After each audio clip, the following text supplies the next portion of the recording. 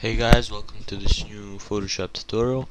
Today I'll be showing you how to create two types of starbursts. So this is the first type and this is the second.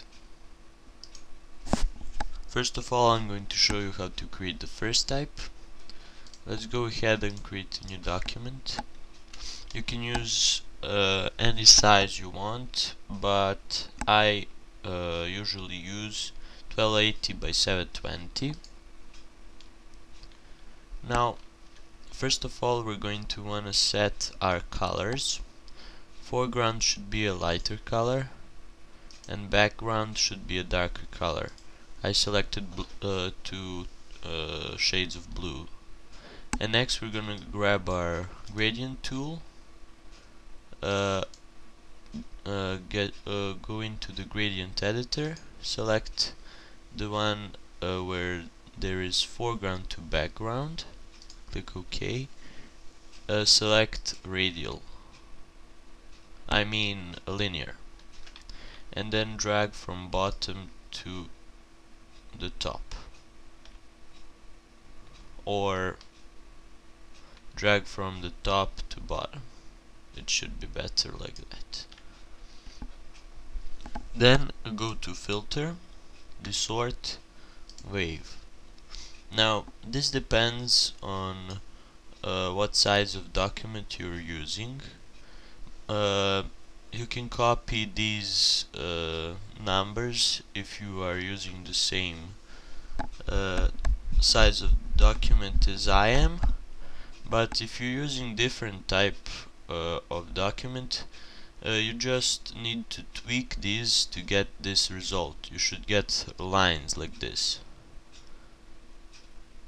So I used number of generators 150, wavelength 39 minimum and 40 max, amplitude minimum 59, maximum 60, scale horizontal 100% and the vertical the same.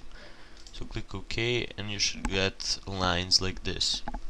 Next, go back to filter, again to distort, and go to polar coordinates and just simply click OK, and we should get our result immediately.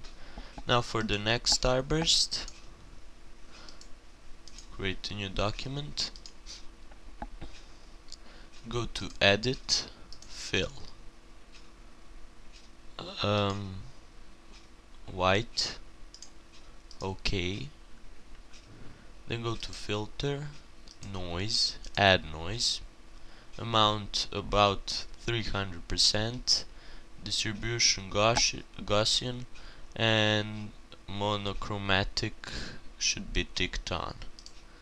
Click OK, then go to filter again, blur, radial blur, amount 100%, blur method zoom, quality best, click OK.